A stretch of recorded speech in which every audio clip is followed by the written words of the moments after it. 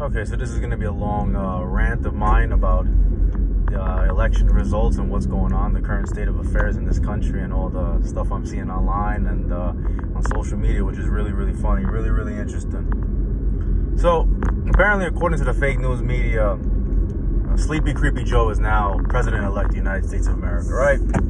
Despite the fact that the media doesn't decide who the president is. You know, we all know that. Now, I have some geniuses telling me, oh, well, you know, when Trump won, the media decided that he was elected. Listen, here's the difference between that story. Hillary Clinton conceded the election, and there were no outstanding lawsuits. Nothing was in litigation in terms of the vote and in terms of the different states that were being contested, right? That's the huge difference between the two. This is not 2016. Now, with that said, I'm seeing people talking about how they want unity, and now it's the time for us to come together and be friends and, you know, hold hands and sing Kumbaya fucking ya. Let me tell you something.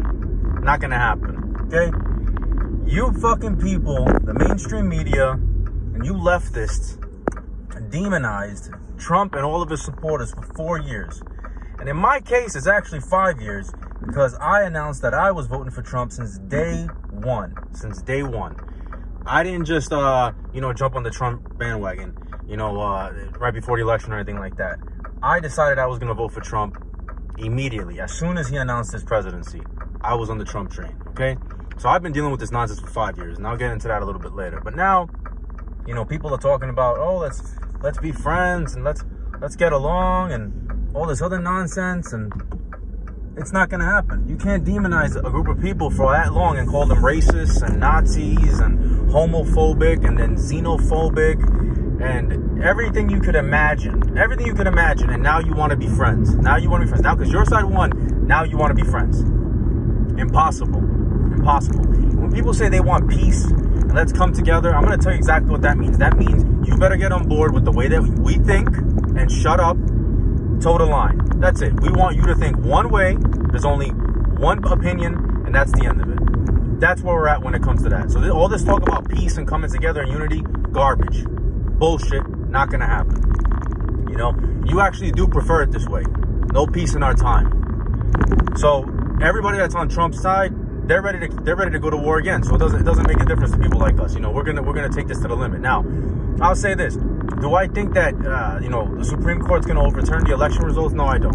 I'm very realistic, Unlike the left, I'm not emotional.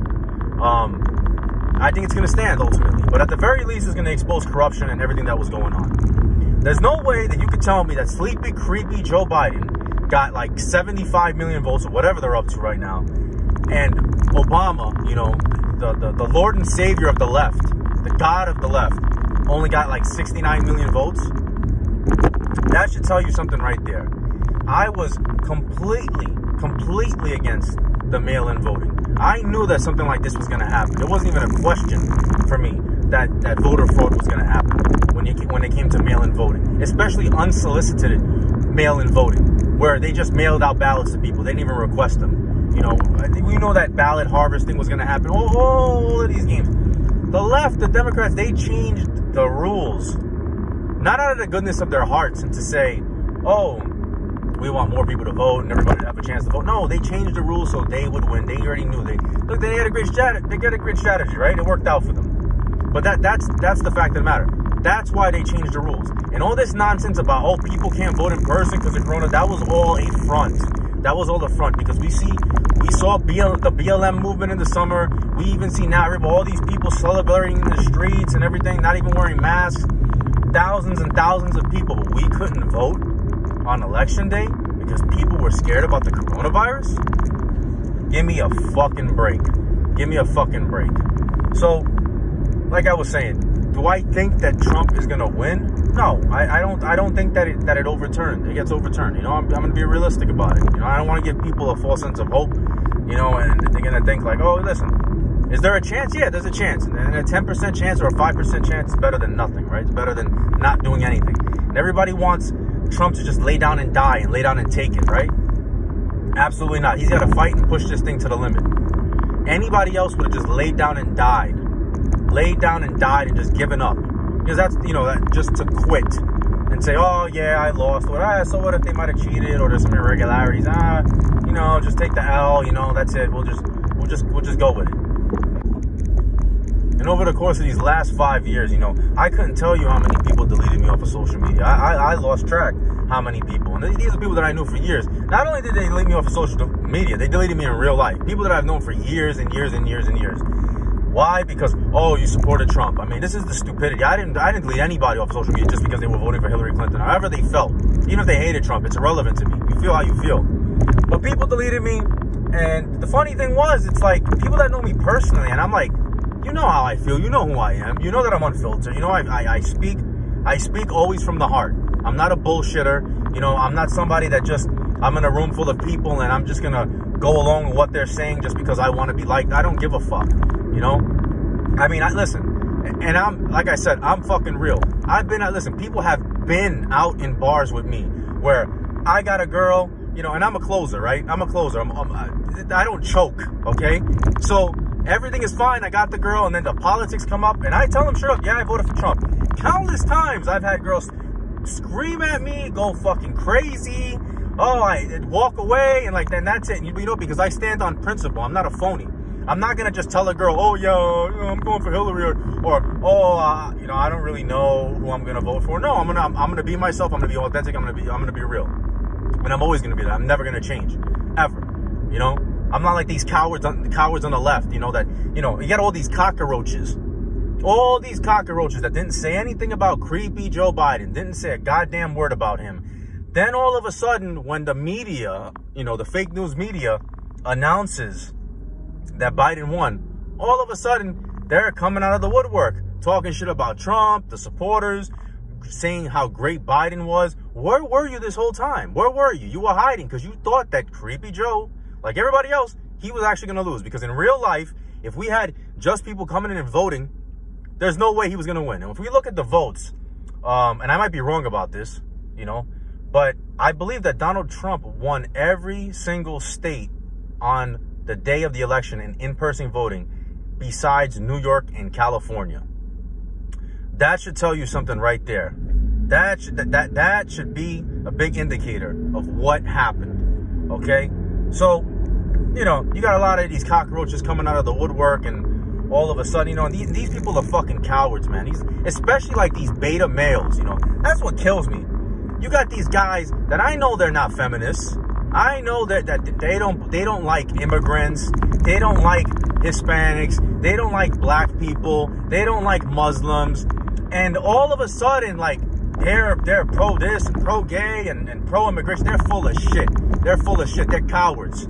These people are cowards and they're sneaky. A lot of these guys never got any girls their entire life, and they want to pull this scam and be sneaky and be like, oh, well, if I co-sign all this feminist, these girls will like me. And yeah, sometimes it works. A lot of times they cheat on, you know, these guys with, you know, they cheat on these guys with guys like me, you know, but then ultimately, you know, they end up having kids with these fucking losers.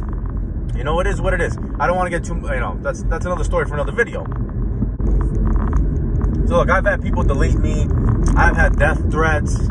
I've had, you know, the family members cut me off. Family members that they won't even talk to me. They won't even talk to me because I voted for Trump, you know? And I don't care. I'm not changing.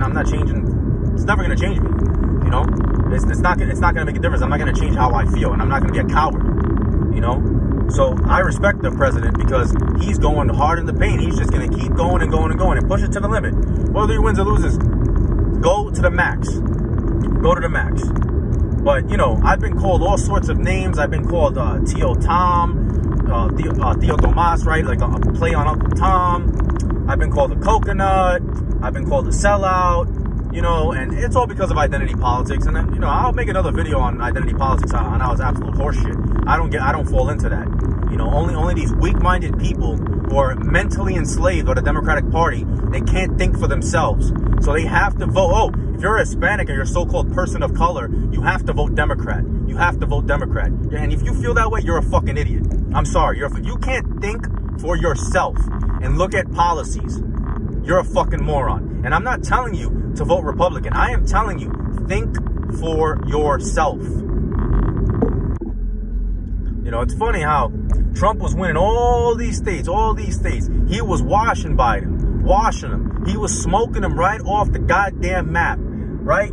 Then in the middle of the night, they just stopped counting votes. They paused the election as Trump was smoking them. Then I wake up in the morning and Trump is losing all these states. They found hundreds of thousands of mail-in ballots for sleepy, creepy Joe Biden. Don't you find something wrong with that? Isn't something wrong with that? How all of a sudden they paused the election in the middle of the night. People need common sense, man. Listen, the same people that were pushing Russian collusion and the Russians interfered, and that's why Trump and all these conspiracy theories, they pushed this, they impeached the president off of fucking nonsense, off of a phone call. Now they're saying, oh, there's no reason to investigate anything. No. Now they're against investigations. Now all of a sudden, these people are against investigations. Do I trust somebody in the basement counting ballots in Detroit, Philadelphia, or Atlanta? Are you kidding me? Are you kidding me? All these Democratic strongholds, all of a sudden it shifted. All of a sudden. And I knew once they started pushing for voting to be earlier, for them to count votes earlier and later, I knew some fuckery was going to happen, because the longer this thing went, it gave them more opportunity to steal the election, more opportunity to find Biden votes. Biden votes. You know what I'm saying? So, listen, at the end of the day, listen, people really know what happened. There's over 70-something million people that voted for Donald Trump. They know what time it is, right? And they're not going to let this go. Don't think that all of a sudden this is just going to go away. And that, listen, Trump is a damn legend. Trump is a damn legend for what he pulled off. Look what he was up against. He was up against the China virus. The China virus he was up against this year. He was up against the mainstream media. He was up against big tech. Okay? He was up against all of sports once that Black Lives Matter garbage started, which it's a false narrative.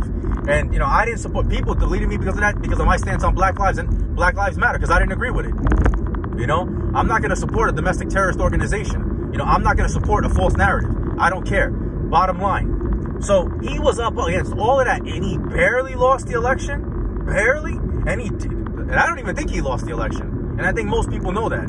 You know, and even the people that are so-called Democrats, they know. They just want to. They're just upset. You know, that people are fighting back, but they know deep down inside that some chicanery went on. You know, they know that there was a finesse job in this. You know, so that's all. That's just my rant. You know, that's just what I think.